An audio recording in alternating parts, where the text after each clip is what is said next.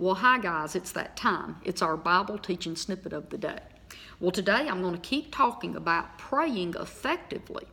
But I want to lay some groundwork with you as well, because what I find is that the church a lot of times is just reaching out here, grabbing at words, and we don't really know why we're saying them, and we're not clear on how to pray. I'm going to read you a scripture though, and I'm going to show you this. In Luke chapter 11 verse 1, watch this. And one time when Jesus was praying in a certain place, when he finished, one of his followers, his disciples, asked him, Lord, teach us to pray as John has taught his followers. What we see here is so Jesus taught his disciples to pray, and it was standard practice because John the Baptist taught his followers to pray. Did you know in the early church they taught people how to pray effective prayers? And we lost that somewhere along the line. And now what we have is a body of Christ that does not understand how to effectively pray. And that's why we don't get what we pray for. We ask amiss, we don't state it out clearly, and we don't declare what God has already told us to declare. Now watch this. I want to show you this quote. This is by T.L. Osborne, and this is one of my favorite quotes. He says, you should never ask God to do what he has said that he has already done, and you should never ask God to do what he told you to do. Now that's a mouthful, but let me break it down for you. Did you know that I should never ask God, really, realistically, to heal someone? Because they're already healed. Right, let's see this. By his stripes we were healed. That's 1 Peter 2:24. Jesus on the Roman whipping post, his stripes, the beating he took, paid for our healing. Our healing has already been done, and it's complete. So realistically, I should not ask God to heal someone. I can ask God to let it be done unto that person according to his word, and his word has been settled in heaven and on earth. And he settled healing even before the foundations of the earth. He knew what he was going to do. That's in the Bible. He said that. But when it was paid for and a finished work is on that Roman whipping post with Jesus. Now, the other half of T.L. Osborne's statement says you should never ask God to do what he told us to do. Did you know Jesus told us to go out and heal the sick? He said that believers would lay hands on the sick and they shall recover. So what we're doing is asking God to do something he's already done, and we're asking him to do something that he told us to do. So I want to give you a foundation of truth in the Bible and show you that healing has already been done.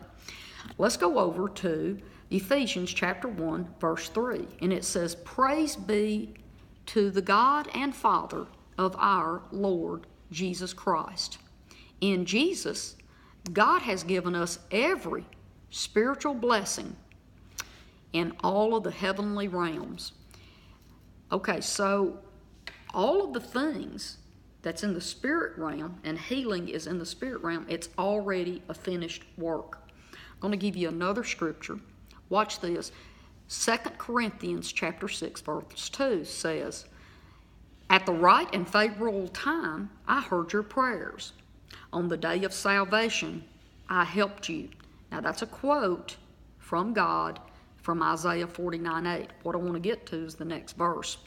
But I tell you, behold, the right favorable time is now, and behold, the day of salvation is now.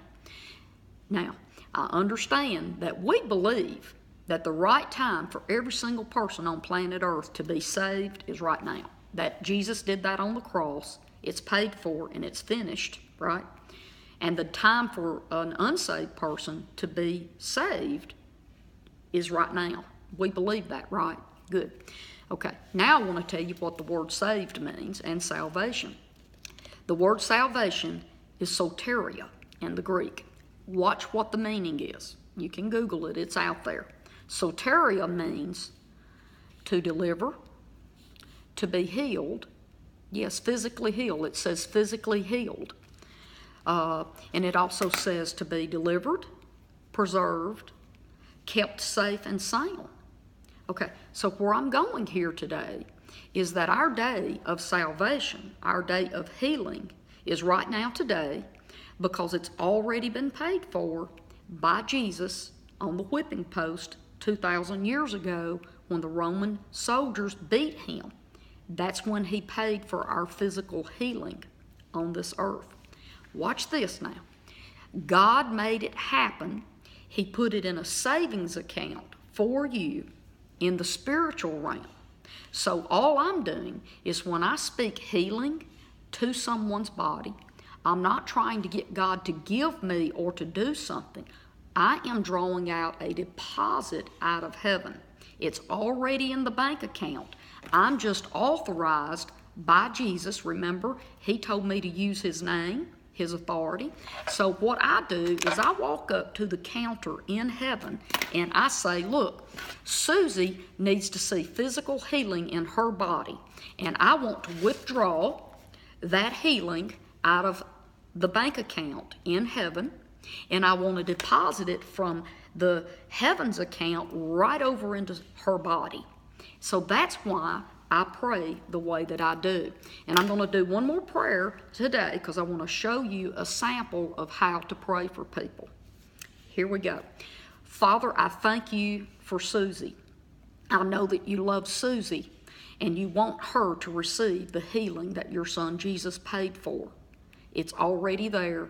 And Father, I thank you that you have made it available where all I have to do is speak the word. Your word will go out and it will do what it is sent to accomplish, and it will never come back void. Father, I thank you that Susie is already healed. By the stripes of your son Jesus, she is healed. So right now, pain, I command you to leave Susie. You have no right there, and I tell you to go. Go now.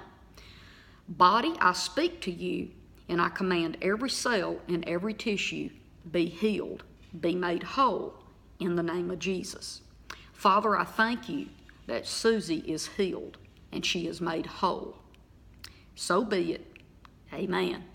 Guys, I'm going to let you go today, and I'm going to keep talking a little more about prayer because I really want us to get to be a really powerful people who believe God. I'll see you later. Bye-bye.